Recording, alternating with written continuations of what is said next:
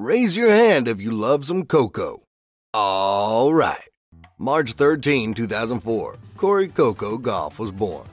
And before grabbing up a tennis racket following inspiration from the Williams sisters, she was only several ounces, babbling, mumbling baby capable of grabbing only a single finger. Here's the story of the newest wonder kid on the block, Coco Gauff, who in 2020 became the youngest player to be ranked in the top 100 by the Women's Tennis Association, or WTA. Coco was born in Delray Beach, Florida, to African-American parents who had been athletes themselves. Her father, Coco Gauff, whose first name is pronounced as his daughter's, was once a basketball player in college, playing for the Georgia State University team until he became a healthcare executive, but only for a little while as he had to quit to be a full-time head coach to his daughter, a daughter that he had wanted to follow in his footsteps of shooting hoops. On the other hand, Coco's mother, Candy Odom, after failing to make it as a gymnast due to her parents' disapproval, had been a heptathlete and hurdler also as a collegiate at Florida State University. She had won the Sun Sentinels Track Athlete of the Year for Palm Beach County 2 years in a row, which gave her an entry onto the Florida State team.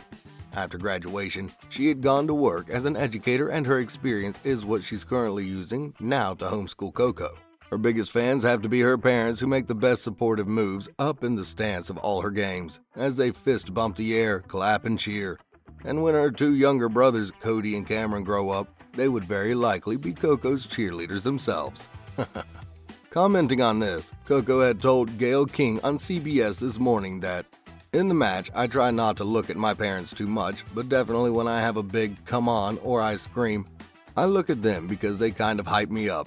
And then sometimes when I feel a little bit tight during a match, I look at them because they just give me fist pumps, so that just shows me that everything's gonna be okay. They're definitely my biggest supporters. I find that really lovely, and I can't wait to see how this all started. How she chose tennis and became so good at it. Early life, choosing basketball." So with two former athletes for parents, Coco had been introduced to sport at a very early age. Her father wanted her and his other kids to play basketball too, but as he now recalls, his hoop dream soon became a racket dream for Coco, who had become so intrigued and inspired to play the game of tennis at the age of 4 when she watched Serena Williams win the 2009 Australian Open on television. All of this had started in Atlanta, and she started playing tennis at the age of 6. She had taken an even keener interest in tennis because it was an individual sport. Confirming this, she had said once, "I wasn't much of a team person. I love tennis. I was so about it in the beginning because when I was younger, I didn't want to practice at all. I just wanted to play with my friends. When I turned 8, that was when I played Little Mo, and after that I decided to do that for the rest of my life."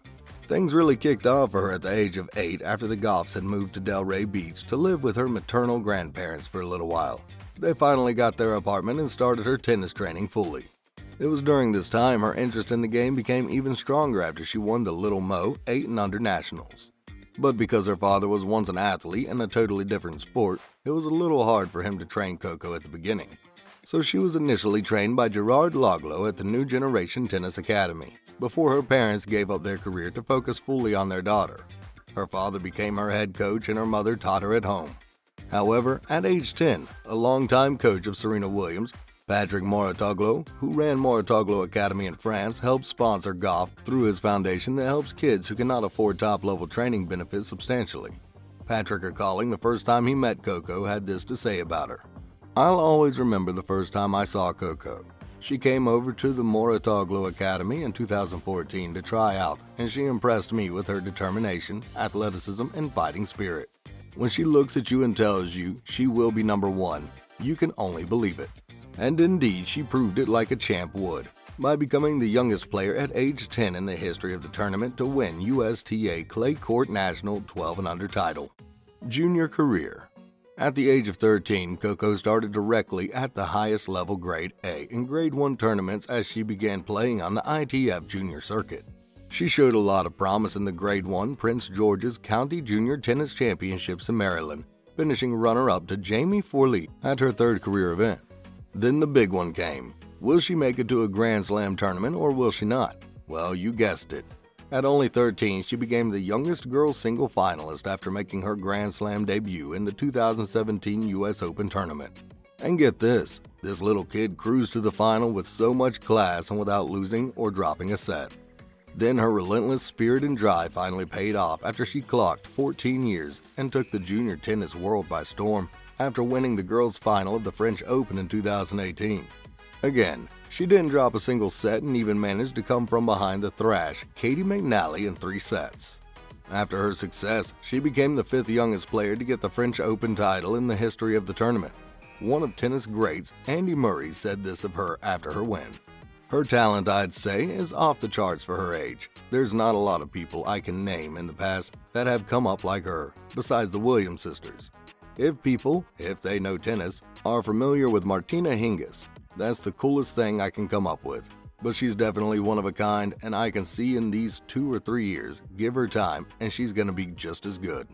McNally, after this win, must have been heartbroken for sure, but a month later she was given a chance to redeem herself against Coco at the Grade 1 Junior International Roehampton.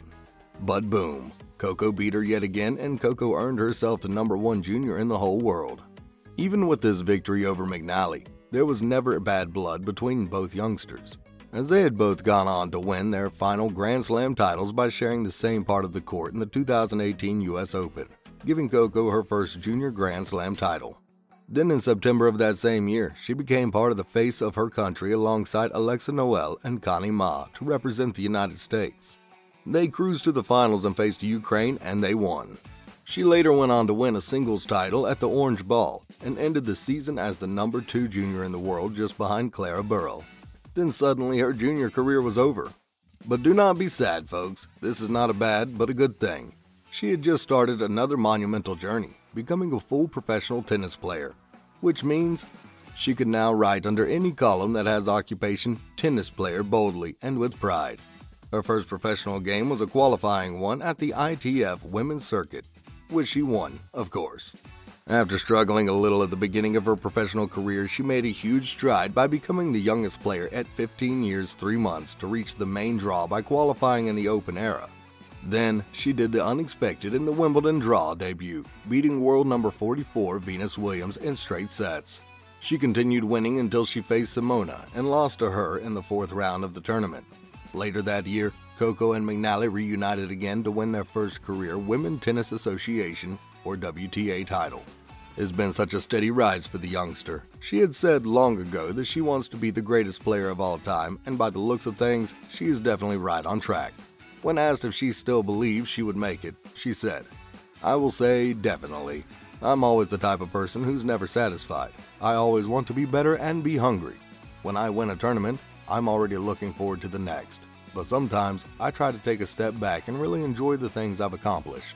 Now, starting a new year, she declared that one of her New Year's resolutions will be to cut down on her time on TikTok, journal more, and create more mental images of positive outcomes. Way to go, Coco.